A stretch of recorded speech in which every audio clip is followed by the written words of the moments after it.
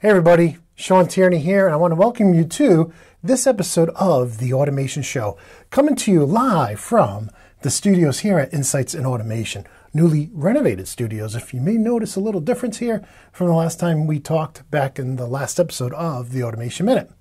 In any case, in today's episode of The Automation Show, we're going to take a look at what comes in the box when you buy Rockwell's 5380 Experience Kit. So let's go ahead and get started. I'm just going to switch the camera over to the overhead cam here. And if we take a look at this, you can see this is what the box looks like here.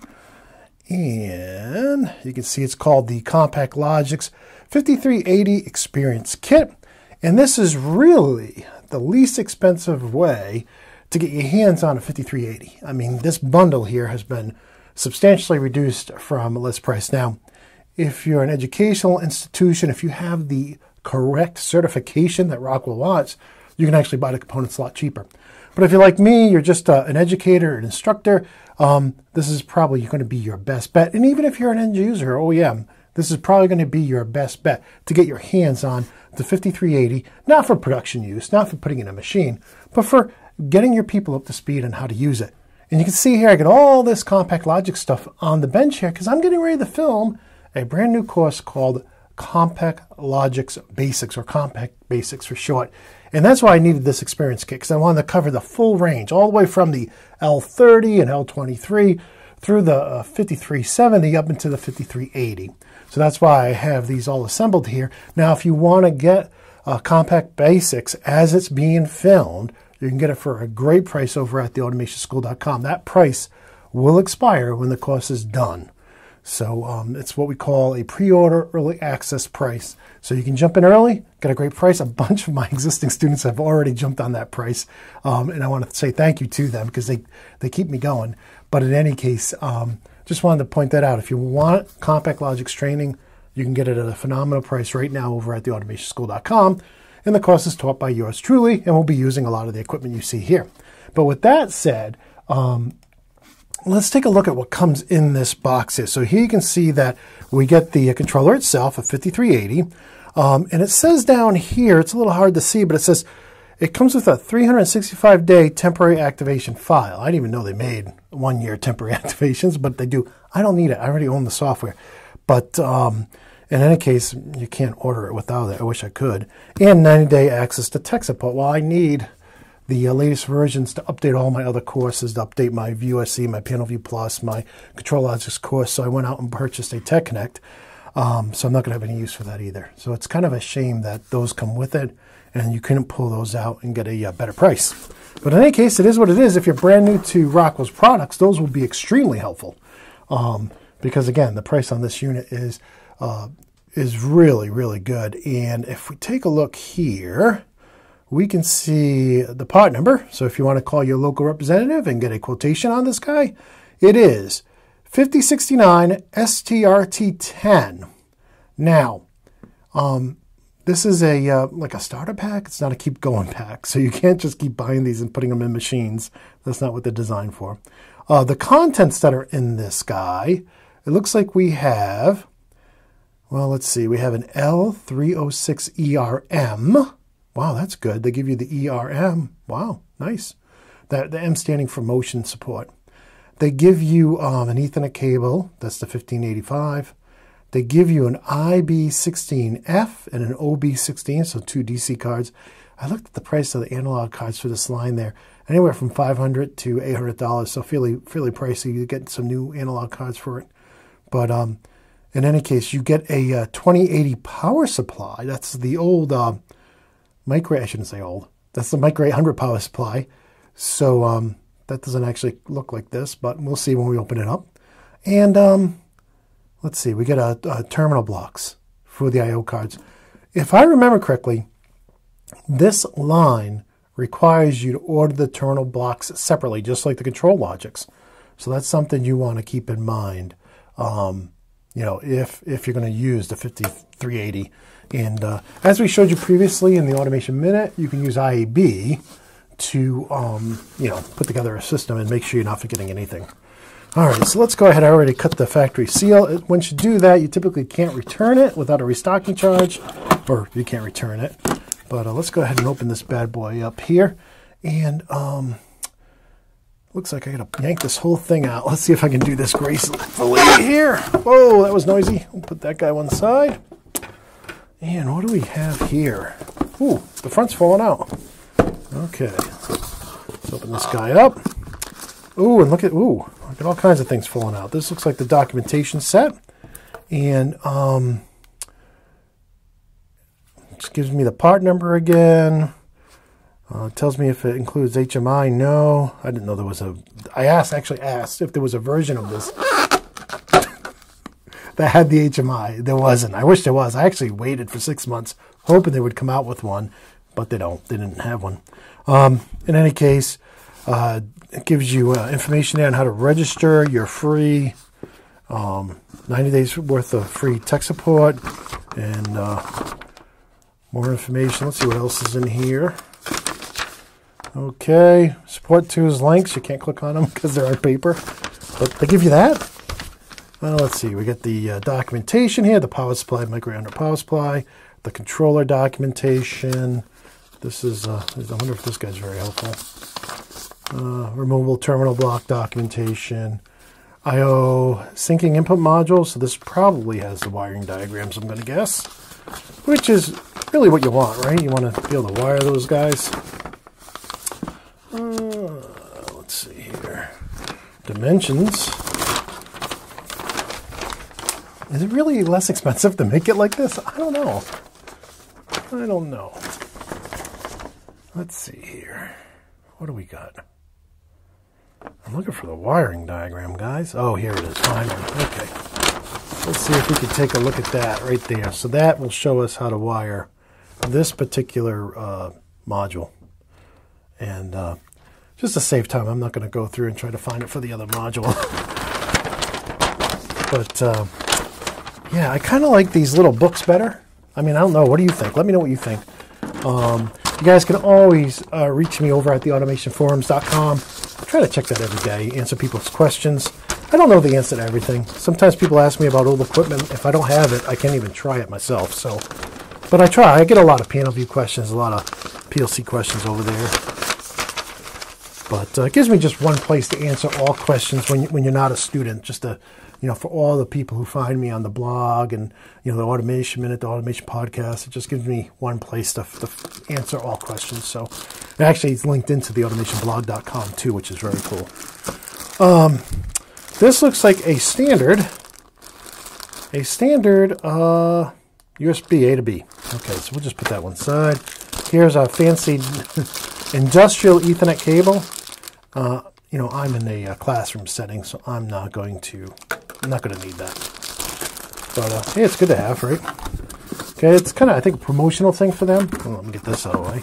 Kind of a promotional. They're promoting their Ethernet cables. Hey, they have a full line. Okay, here it is. Right? We need like special music or something. I'm thinking like music from Halo. Anyways, there it is. Wow, that's a good looking unit, huh? Now, the real thing I like about these is, unlike these guys, right? You have the separate power supply. This guy has the power supply built in. That's cool. I like that. Again, there's pros and cons to that, right? But you know, let's get this little guy out. So this is, all right. All right, we're just going to take the whole thing out here.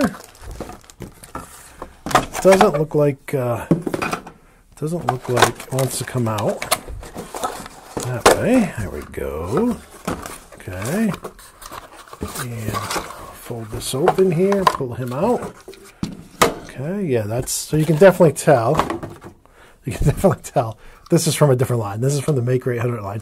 This is a very affordable little power supply. I like it. You know, I've bought some from other vendors, and you know, other people make good power supplies too, but this is really near the bottom of price for a power supply. For an industrial class 2 power supply. You know, that being the difference. You can actually get some really cheap power supplies that aren't class 2, but and maybe one day we'll have a show about class 2, because I could use a refresher on that as well. But in any case, I know how important that is based on the documentation we have from Rockwell for use with their products and a lot of people's products. So this thing's already assembled. Look at that. Already all put together. We got a door here. And, oh, yes. And I am so happy to now include memory cards. Isn't that great? Instead of having to pay a couple $100 for an EEPROM like we used to have to do in the old days. So this is a 1784 SD2 that'll be used as our non-volatile memory. And here we have the mode switch, very much like, let's see if I can do this without breaking anything. Very much like we had on the 5370. Pop that guy open and move her over. Okay, so she also came with, I wonder if this is a, what is this one? This is the SD one. This is an L30ER. This is a, I think it was a 306 ERM. Glad it has the M on it so I can do some motion. Yeah, there it is right there. You can see the part number right there. Okay. So, let's put this guy on back over here. I do prefer the keys. I like that the older controllers all had the keys.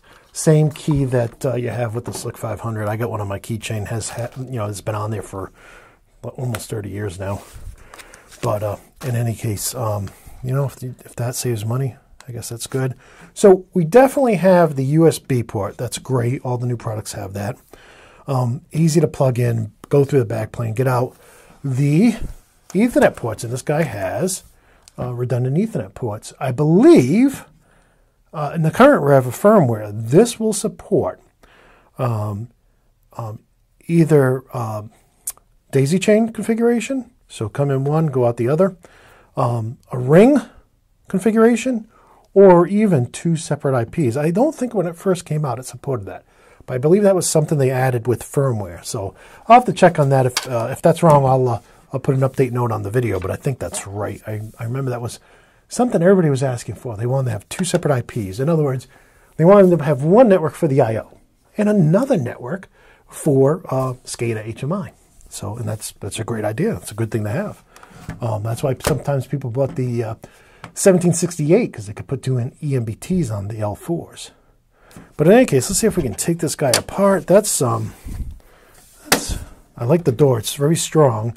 On the L7, I broke the L7 door on my L7, so we can see the bottom here.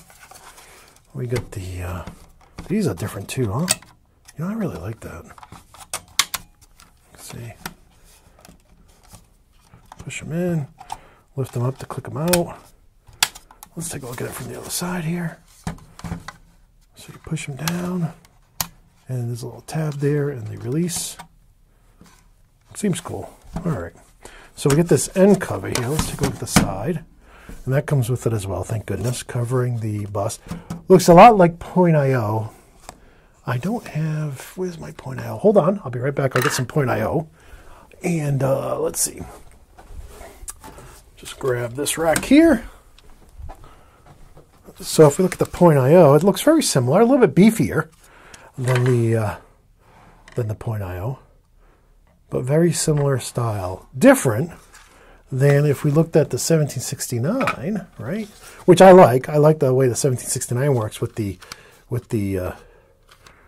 we can use that slider to connect the bus. I like this design. It's very hardy, but Rocco's gone with this design. So it is what it is, right? All right.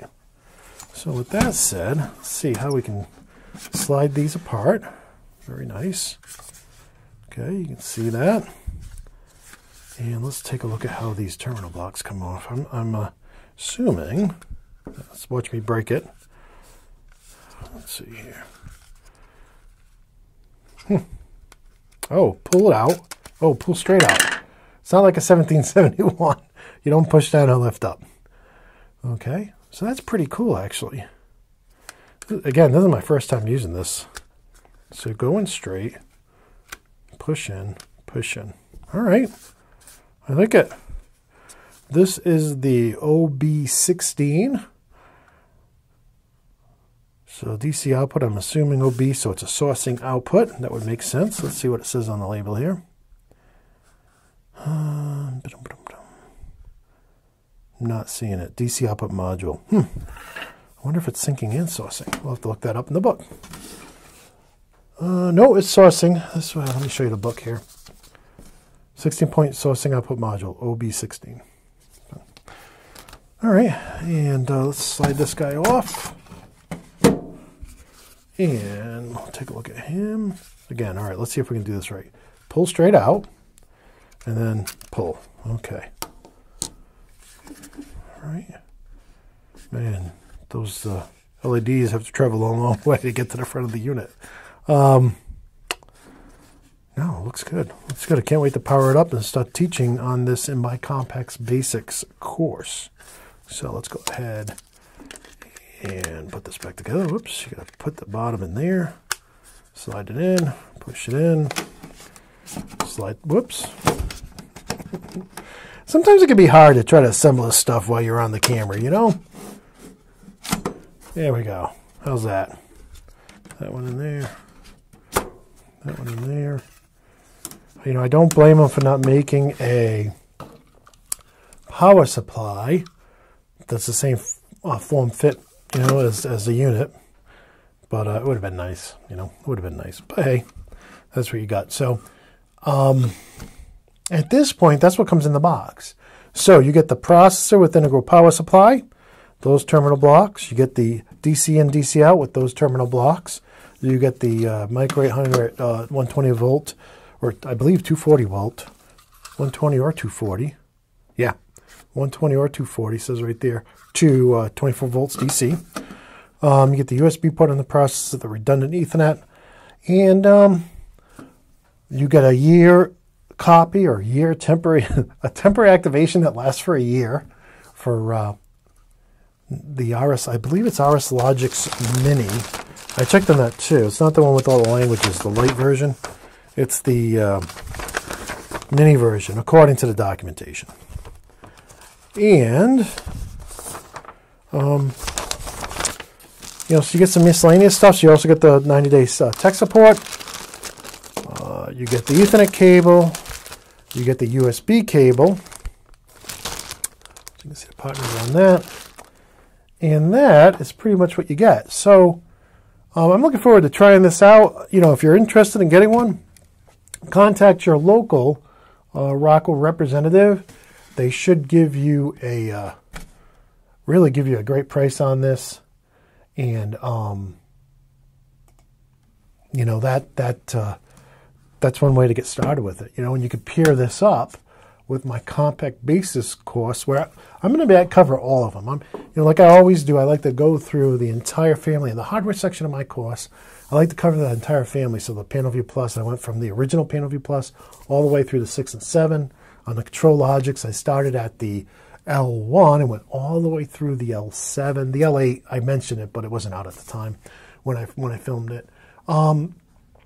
And of course, with my Compact Basics, I'm going to cover everything from, I got an L30, an L23, you know, cover the L35E, L35C, L4s. I also got the 5370 and now the 5380, so we'll cover all that. You can find out more about that over at theautomationschool.com. But that's it for this episode of The Automation Show. Let me know what you think. Do you like this new, longer, relaxed format? I think I do, because I don't have to practice. I just live stream it, and then publish it, and then you guys can contact me over at the Automation Forums about it. I think for our next show, we're going to try to live stream every Friday. For our next show, I believe we're going to do the ANC Data Highway Plus cables. The good people over at ANC sent me some standalone Ethernet to Data Highway Plus. So we'll do that over at Studio B, and we'll have a Select 504, we'll have a PLC 5, and we'll see if we can't communicate with them easily via Ethernet through those devices. So that's what I'm planning on doing next Friday. We'll live stream it, and then we'll post a high-definition video after the fact later in the day. But with that, that's it. If you enjoyed the show, please give me a like, leave me a comment, and if you have any questions, again, just hit me over at theautomationforums.com. And with that, my name is Shawn Tierney from the Automation School. Until next time, I want to wish you peace.